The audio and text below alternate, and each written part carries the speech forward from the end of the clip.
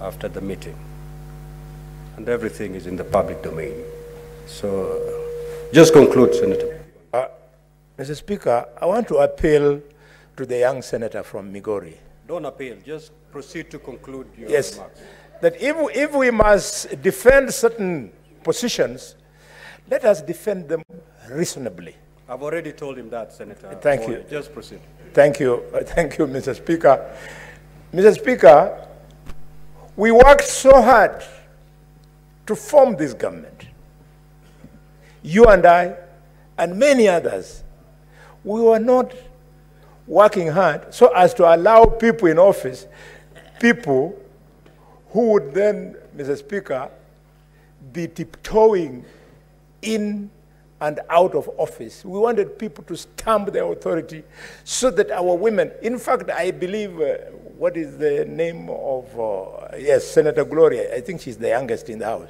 She should be appointed the minister in place of this mama who doesn't have any idea of how important it is to appear before this House. Oh, Miraj is the youngest. He was quarreling me, that's why I did not. If you're done, kindly take your seat. Senator Enoch Wambua.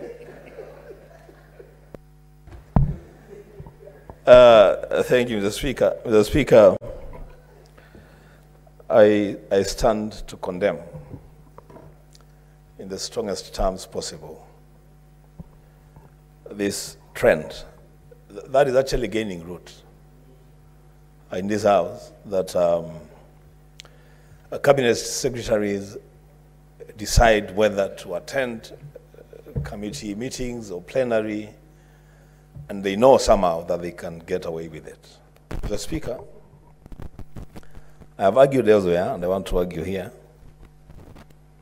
that we are the people, we are the leaders, to give this House the dignity that is due to it. And it will not happen, Mr. Speaker, if we entertain a situation where honorable senators wake up early on Wednesday morning, fully aware that they are coming to interact with cabinet secretaries on matters related to dockets that these cabinet secretaries had.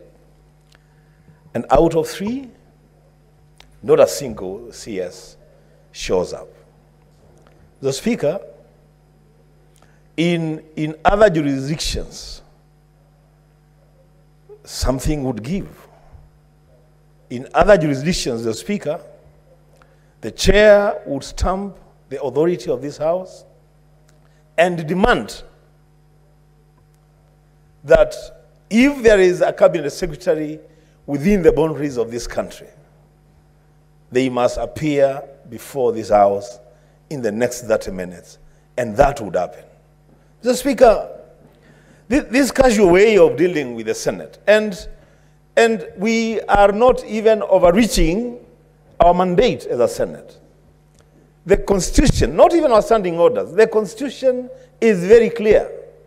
Article 153, on the decisions, responsibility, and accountability of the cabinet.